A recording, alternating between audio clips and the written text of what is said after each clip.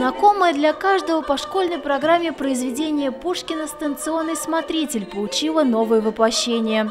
Образ главной героини Дуни удивит зрителей. Такой некий цветок в асфальте, потому что она все-таки девушка деревенская, но при этом всем у Пушкина, в «Станционном смотрителе» очень много, описывая ее образ, он говорит именно о том, что она держится как молодая барыня.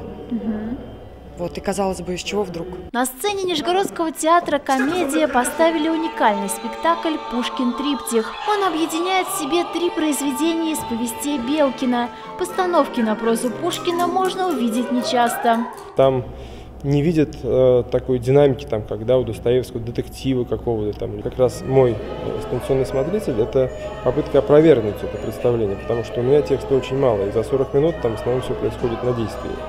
И это был такой эксперимент, как Пушкина, в котором мало диалогов, перевести абсолютно в действенный ряд. Идея проекта родилась в режиссерской лаборатории под руководством народного артиста России Валерия Фокина. Над спектаклем работали 3 режиссера-постановщика. Помимо семейной драмы Самсона Вырина и его дочери Дуни, мы сможем увидеть барышню-крестьянку и метель. Все повести объединяет один персонаж – рассказчик Иван Петрович Белкин. Промотав в Москве большую часть своего имения и на ту пору овдовев, он уехал в последнюю свою деревню и там продолжал проказничать. Премьеру спектакля смотрите в театре «Комедия».